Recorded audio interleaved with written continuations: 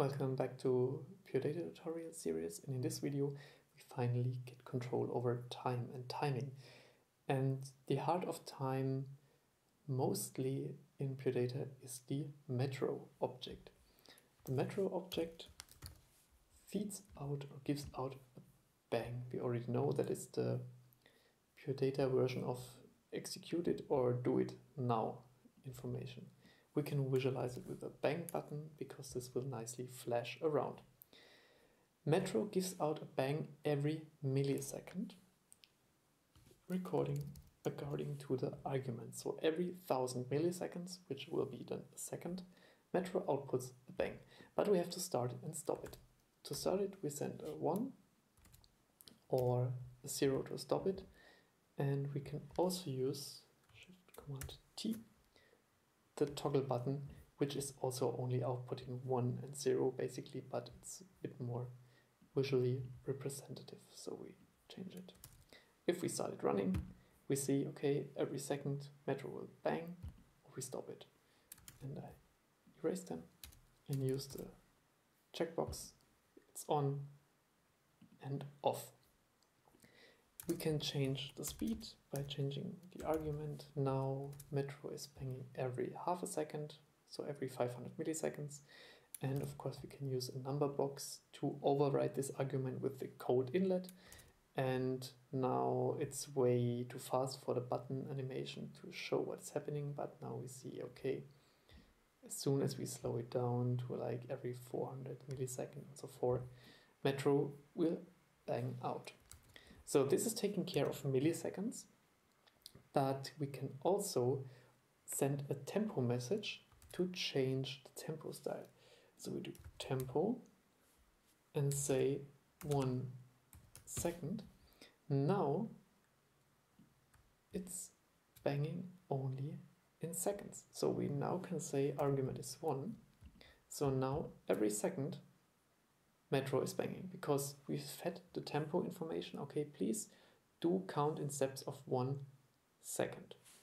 And there are several options. We can say now we do m seconds, like milliseconds again. And now, of course, Metro is like spinning around in milliseconds again. But very handy musically is we can do it in beats per minute. And then we say, for example, 120 per minute, and we get nicely 120 beats per minute. Or we say, for example, we need 200 BPM. Now Metro is banging at 200 beats per minute. That's very handy if you want to do it in like musically BPM calculation, beats per minute, like this. And if you want to change this fast, you can use our $ variable, $1, and then use a number box like this. And you remember the $1 now gets replaced by the number you feed in.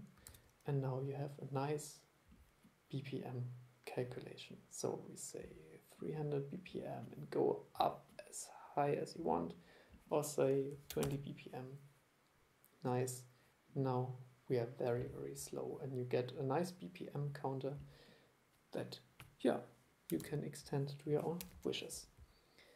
Another idea, if you want to do very accurate and audio coding exact metros, bangs, you can set it also to calculate in sample accuracy.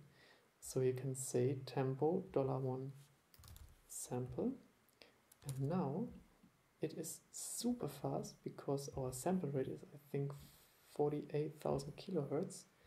So now it's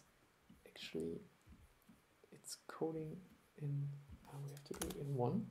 So now it's doing 1 sample cycles, and of course, sorry for the confusion, in this case we have to feed it here because now it's calculating very fast in 1 sample and cycles, and if we turn the argument up and up and up, we soon should be able to see a result.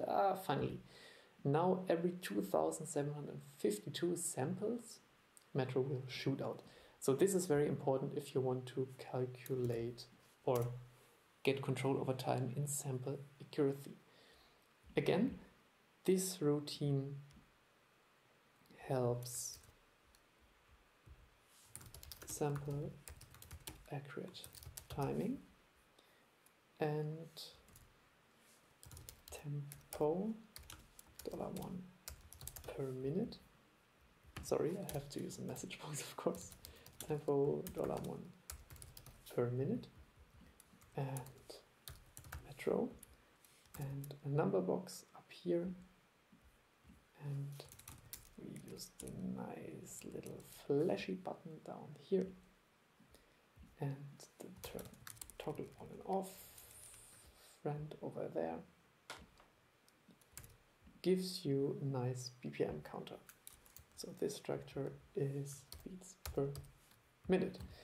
And then you remember your subpatch, PD BPM, for example. We do inlet like this. Then we do this. Just copy, paste. And we make, oh, sorry, I connected both. That was wrong. So tempo, only one is connected, and the outlet, another one is connected. So like this. Then we need an outlet. And now we have a nice metronome. We feed in the BPM, get out a visual representation. And to turn it on, maybe we want to turn it on all the time. So we remember load bang, because this gives a bang at startup patch, and we send not a number box, but we send the message 1. And this makes metro, let's place it here, feed it here. Oh, it's too much, one line too much. It's a bit ugly, so we place it here and an inlet over there. So now that's tidy and clear. We see at startup patch it will start metro running, and then it will be a BPM counter. We send it once. That is always working. So this way you have a subpatch, BPM counter, super nice. You only do it once, and then you can copy paste it all the time, and you have a nice and tidy metronome within pure data.